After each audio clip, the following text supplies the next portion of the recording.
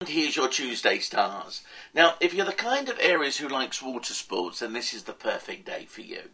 Hobbies, spare time, quality time spent doing something watery, from sailing to swimming, you name it. But water sports are very good. I also think very strongly that you could meet somebody who's into the same kind of hobbies as you, and as a result of it, just looking at your stars, there's a bit of fantasy involved here, and it's all good stuff.